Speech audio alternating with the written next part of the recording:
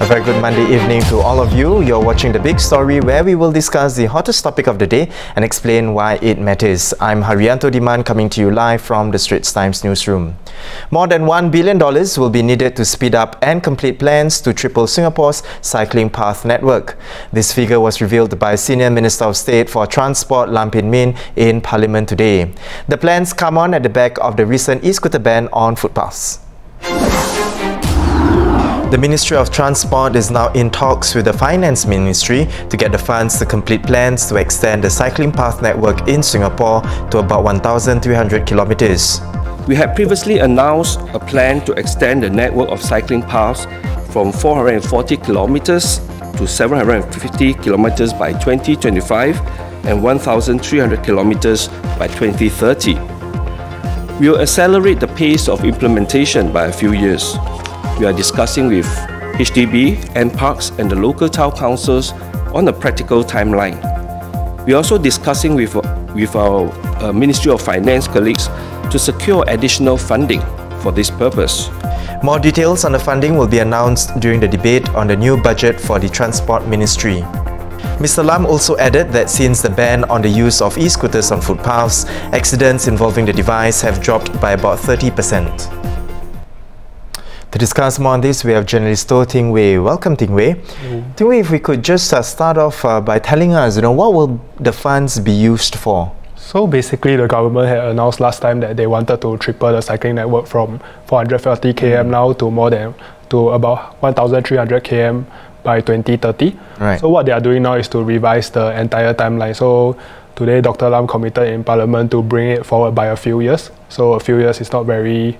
It's quite vague, but then, it sounds quite significant. So they don't really have a specific breakdown of how they want to spend the money yet, but then I imagine quite a lot of money will be needed to put out contracts over the next few years to try to achieve an earlier deadline, to convert like maybe some road space into cycling paths and also to convert some footpaths into shared paths. Right. And Ting Wei, how has the situation been on the ground since the ban was implemented, and of course with the zero tolerance policy kicking in as well since New Year's Day? Yeah, so I think after the new zero tolerance stance kick in, I think probably anecdotally and based on the numbers wise, the number of people caught riding on footpaths and also what you can see on footpaths, it seems to have dropped significantly. Yeah. So what was revealed in Parliament today was that people have said that since they announced the ban, there was a 30% drop in the rate of accidents involving e-scooters, and also for a survey conducted by REACH, the government's feedback unit, it found that 2 in 3 people